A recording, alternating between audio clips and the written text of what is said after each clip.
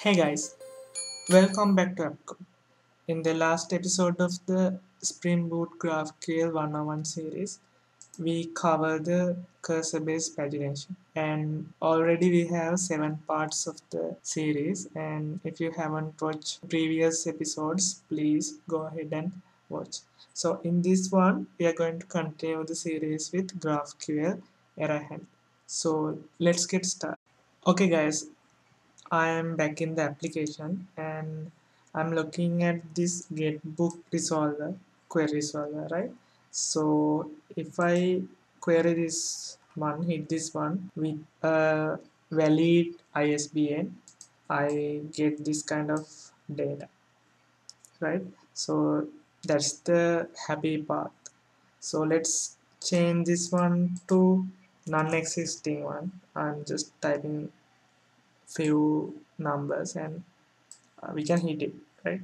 So okay, I got an error, kind of, you know expressive message, but it says internal server errors while executing query.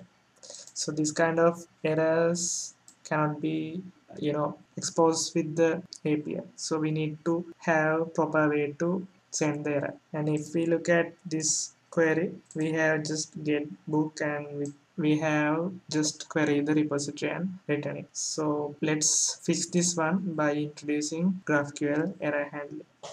Okay guys, so first let's look at how the GraphQL error handling is happening. So all the errors in the GraphQL go through this GraphQL error handler interface, right? So there's a default implementation. If I press Ctrl H, um, this is the hierarchy. So we have this GraphQL default GraphQL error handler. So I have opened the class file here, and the process errors method get fires when something bad happens, right? So first it looks at for the filter GraphQL errors, and it's kind of looking at is it a client error, then if it, how they check it is a client error by checking error is instance of exception while data fetching, or exception is instance of GraphQL error. So this GraphQL error is the interface that we can use to define our own GraphQL errors, right? So back to the default GraphQL error handler. So if any of these errors are not, client errors, and it sets this as an internal server error, which we got in the API. So let's put the debug point here and debug point in the process errors and hit the API, right? So we got the hit and it is finding these errors, so there is 0 errors. So that's why it is flagged as internal server, right? So what we have to do to show our own errors, we need to implement this GraphQL error class and provide our own exceptions and throw it. So those will be catched with default GraphQL error handler and showing the API, right? So let's first add data package here, and let's add something like resource not found exception, right? Okay, so we need to extend this one from the runtime exception because this is exception. And next we need to implement the GraphQL error class, right? If we implement these two, we need to pass get locations and get error type, right?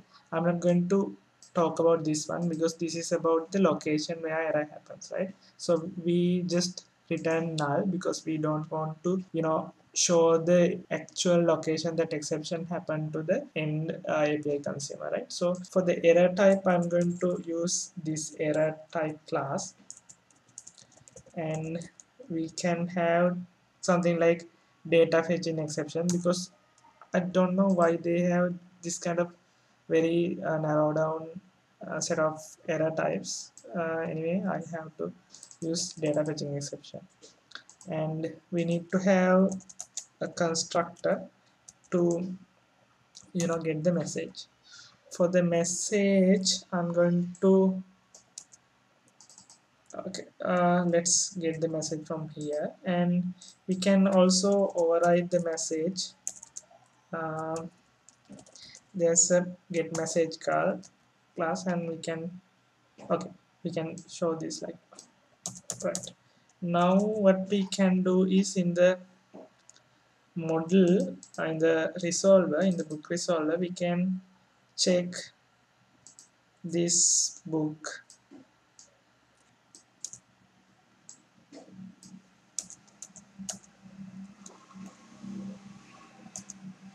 If this optional book is present, we can actually send it back. Otherwise, we need to throw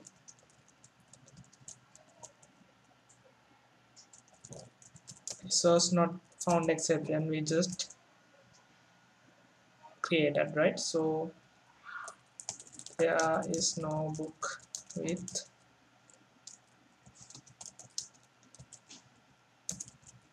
ISBN, right? So let's set it as like this, right? Now we have this exception, and it's kind of GraphQL error, and we have thrown this. So ideally this should catch by this default GraphQL handler, error handler class, and show it in the API. So let's restart it. Guys, I'll give you an tip. I have been using this plugin called Grep Console, where you can colorize this terminal or the application console, and this is the plugin, and you can color by its expressions, error, warn, debug, and you can customize it. You know, more, you have more options, right? So you can use this one to identify errors and the warnings and etc., right? So application has started, so let's hit this one again. Okay, now we got this kind of error, right? Exception while fetching data get book, there is no book with ISBN, this one, right? So actually we customize the error, but still we get some kind of external data fetching exception null, which is not really nice, because this is happening kind of. There is another exception handler class called simple data fetch exception handler. So this one is the default exception that got into the play, and it catches this exception we passed earlier, and it formatted this one exception while fetching data like this, right? Next, we'll remove this one by having a new handler for this one. Okay. Okay guys, so I'm going to customize the error. To do that, I'm going to add a class called GraphQL error handler, right?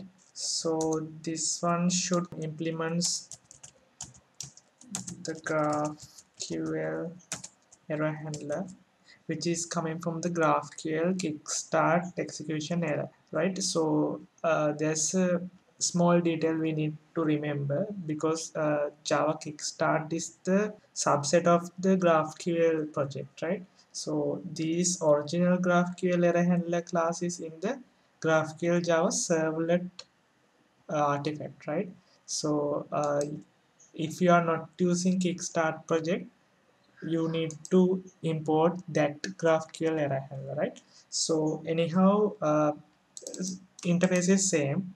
We have the process errors method need to be implemented, right? So now I'm going to implement that process errors method, and we need to mark this as a component, otherwise this won't be identified by the Spring and won't be wired, right? So now we need to identify these errors, right, and convert these to our exception rather than the data fetching exception. So all the errors are catch as a data fetching exception and passed to this method, right? That's what happened earlier when I show the debugging,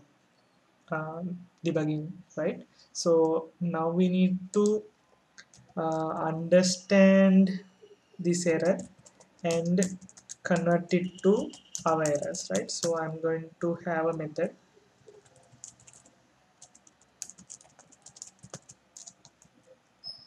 and collect collectors to list, right? So now we need to implement this get nested method. Let's write that, right? So this would be a GraphQL error, right? Now we need to check this if E is instance of data fetching exception while data fetching. If this instance of exception while data fetching, we need to get the inner exception of it, right? So let's cast this e to exception while data fetching and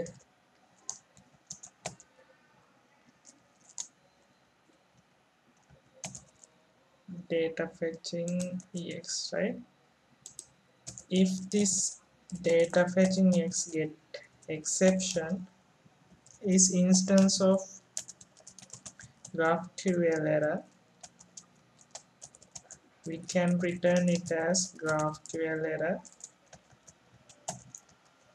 and data fetching ex get exception, right? Otherwise we need to send e back, right?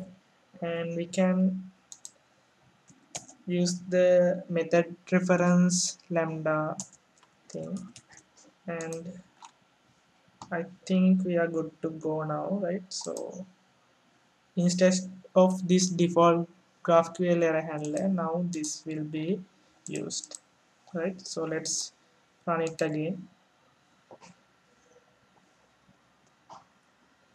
Okay guys, application has started now, so let's hit this one. Okay, so we got the error saying message there is no book with ISBN, the given ISBN, right? So now we have the classification data fetching exception and no other, the other parts we got earlier with the data fetching exception class, right? Now I think it's completed and you can, log errors as you wish and use this GraphQL error handler in your projects, right? So that's it, guys.